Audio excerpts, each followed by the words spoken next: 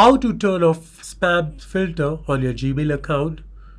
So let's get started. The first step is to log into your Gmail account. Once you log into your Gmail account, you will see on the left hand side your inbox and other options, and on the right hand side all your emails will be available. So the first step is to go ahead and click on the settings gear out here.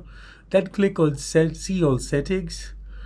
Once you click on see all settings, you will see multiple options available out here. Now, why are we creating this filter? Because many a times you see some of your important emails are detected as spam by Google because of the spam filter, but it might be important for you. So it's to avoid such situations, we have to go ahead and create this filter. So I'll go ahead and click on filter and block addresses. Then hit on create a new filter.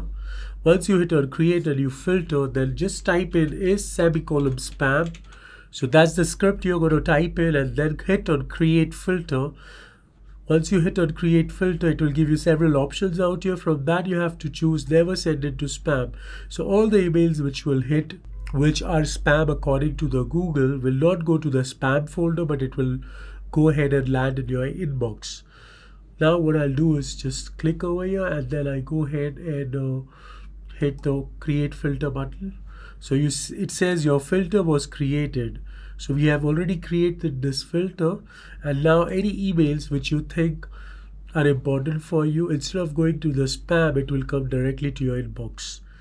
So that's a pretty simple and a straightforward process to go ahead and create a spam filter.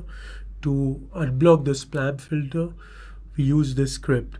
So I believe this video was informative. Please subscribe to our channel and press the bell icon for more such videos. Thank you.